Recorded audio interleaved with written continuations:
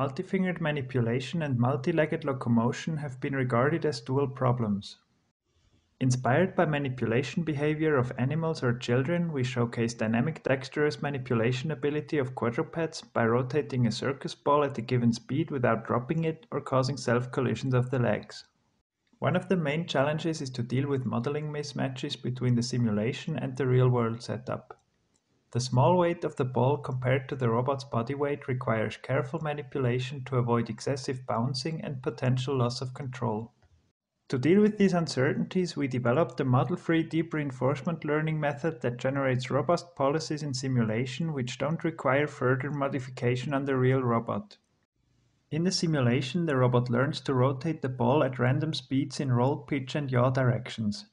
For robustness, a domain randomization as well as random external forces and observation noises are added during the training process. In our real-world experiments, the ball's position and orientation are obtained from an external motion capture system. Despite the model mismatch between the real experiment and the simulation, our policy performs robustly.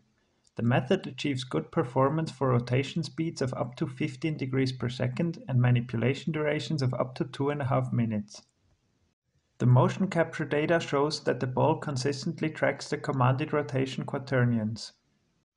For experimental evaluation of robustness, we apply a set of random external forces to the ball by poking it with a stick. The system is able to recover from these disturbances and continues to execute its manipulation task.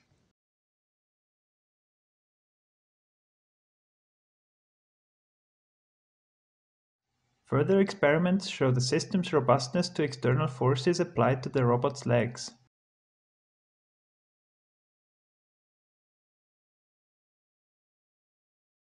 After a short readjustment period, we see that the robot returns to the commanded manipulation state.